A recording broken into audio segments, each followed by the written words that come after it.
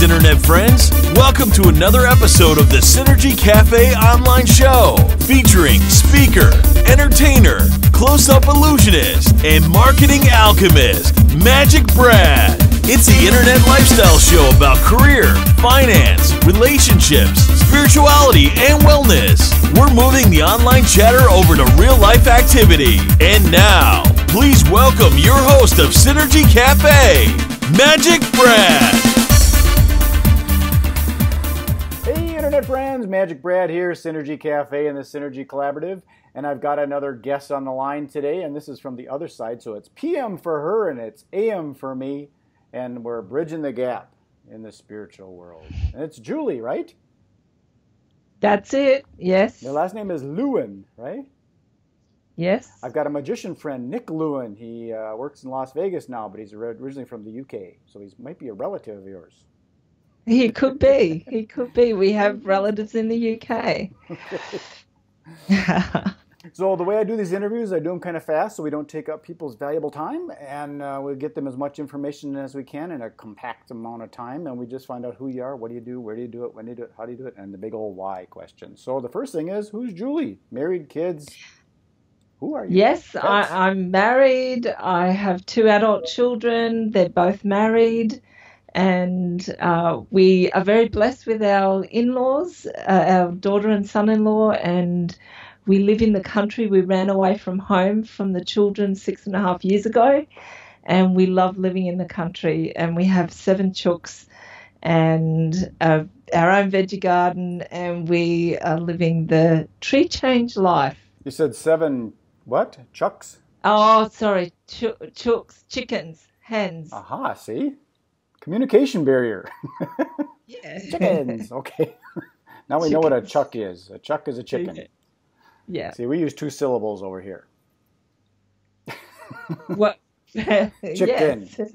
Chicken. Chucks. Get it Yeah. done. That's good. You save time when you talk about chickens. It doesn't take so long to say chicken. That's right. Okay. Yeah. So what is it that you do? I read some of it, medical intuitive. Is that the essence of what it is you do? That's the essence. I've been doing that for 32 years, and I step into people's bodies and I feel in my body what's going on in their body, and it tells me where the blocks are. So I write all of that down, and then I talk to my client about that, and then I show them ways of releasing the blocks in their body and releasing the trapped emotions so that they can feel good, remove pain, and move forward in their lives. There's a lot of people that don't believe in that kind of stuff. I come from both worlds. I come from the logical end of it, and I'm definitely very metaphysical. My wife is a shaman, so I get to see some bizarre stuff that happens. But some people don't believe in it, so I like to summarize. Has anybody ever walked into a room and you just feel different next to someone? And that's kind of what you're talking about. You get to sense another person's energy field, if you will. But that gets a little weird for some people because they think, I'm an individual and that's just a bunch of schmuck.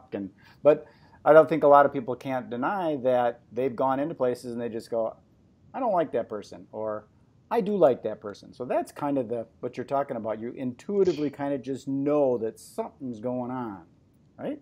That's it. That's exactly right. Yep. And that thing that you were just talking about, I call that your energy signature.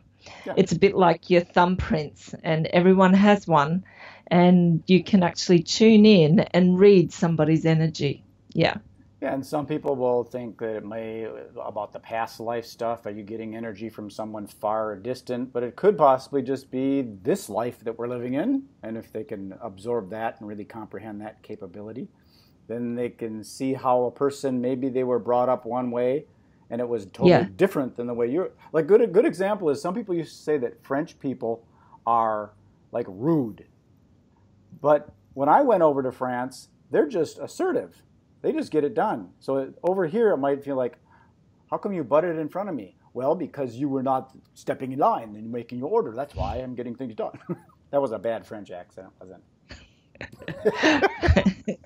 But they're not rude. They're just assertive. Yes. That's right. Different people have different opinions on what goes on. So when do you do your works? I mean, I kind of ask this as a two-part thing. Are you in your peak in the morning or in the evening? Because right now it's evening over there. Probably in the evening, You're an but I evening do person? most of my work during the day, Hmm. and I'm trying to not work in the evening so that I get myself into a good routine so that I go to sleep and that I'm not still awake at 1 or 2 in the morning. So I try to, you know, do that properly and be in bed by 10, which is about now. And it kind of goes into now where do you do your work? Do you do most of your stuff online? Do you have an actual studio where people come out to your home or your office, or do you go to I, them, I or? I do have a studio, but most people I work with online on Skype, exactly like what we're doing here.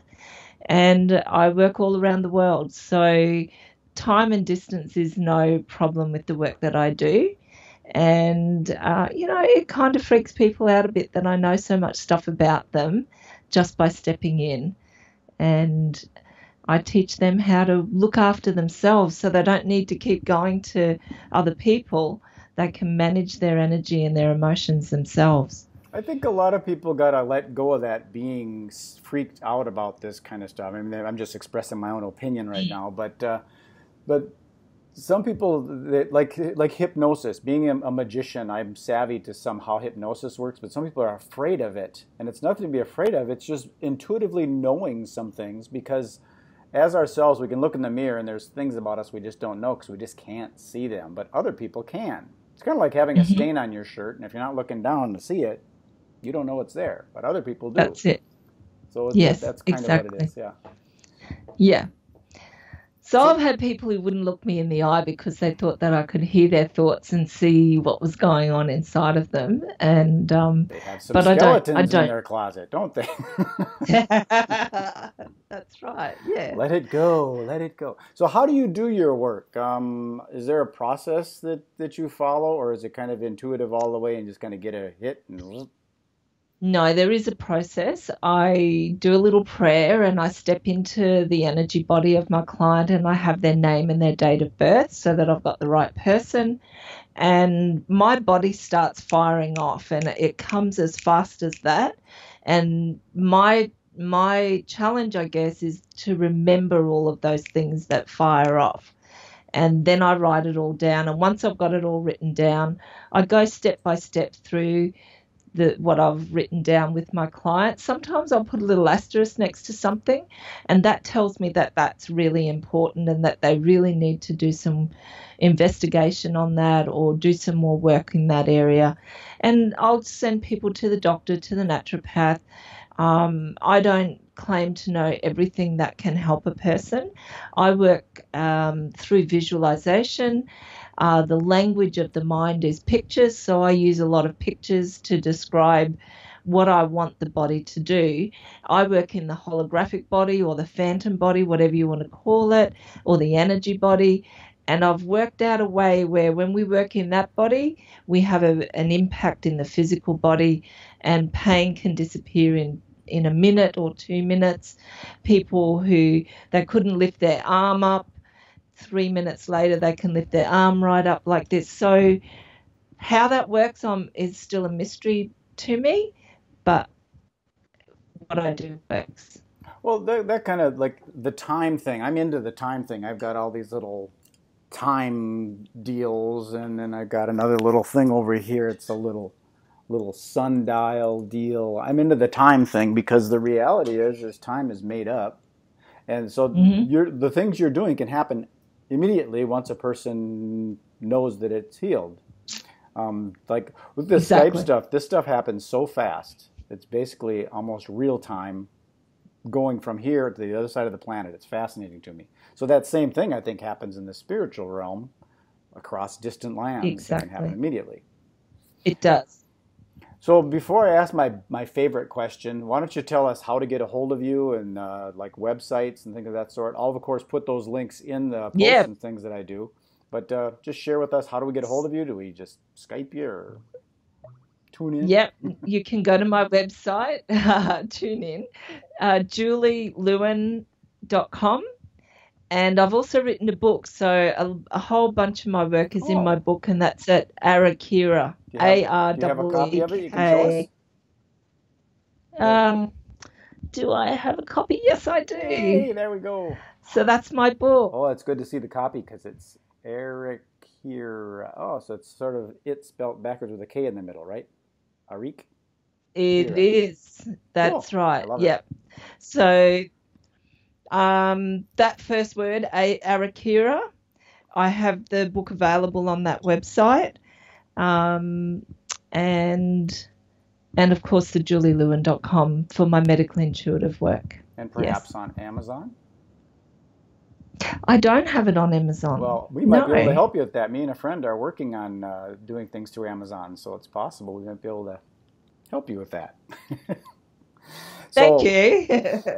So on the other side of things, let's get back to the big, I like to ask my big why question. Why is it you're doing this? Why aren't you like raising chickens or clucks or whatever you call them, chucks?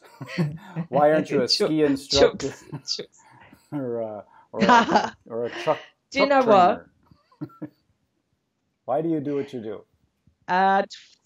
32 years ago, I had a clairvoyant reading, and the clairvoyant said if I choose this work, I would overcome illness in my 30s and 40s. I would have many happy moments in my life. I would live into my 90s, and I would be a benefit to the world. If I didn't choose this pathway, I would be dead by now and be very ill and have a very unhappy life. So I decided that I would follow his guidance. And, you know, the truth of his prediction was there. The year that I was 54, I think he said I'd die at 54, and I had a recurrence of the cancer that I'd had when I was 40. So, you know, I decided I better do the alternate destiny. And the more I do it, the more well I am. So that tells me that I'm doing the right thing. So that might have been a little turning point there. You could have made that decision. To me, decision is sort of that's to cut off. You decided to go a different path, and then when you had that reoccurrence, it was just a validation of, see? Cool. I love it. Yeah. Well, I'm going to tune this one off because I don't like to take too much time. This is just to get people to know, like, and trust who you are, and I will propagate this out to the world. Julie, I appreciate you taking the time from over there. I had to wake up early. You know, it's 7 a.m. over here. Holy smokes. But I'm an early riser. I got up at 4 o'clock. Thanks, Brad. Okay, peace, love, and happiness. Thank you very much. You be well. Thank you. I will. See you. Bye.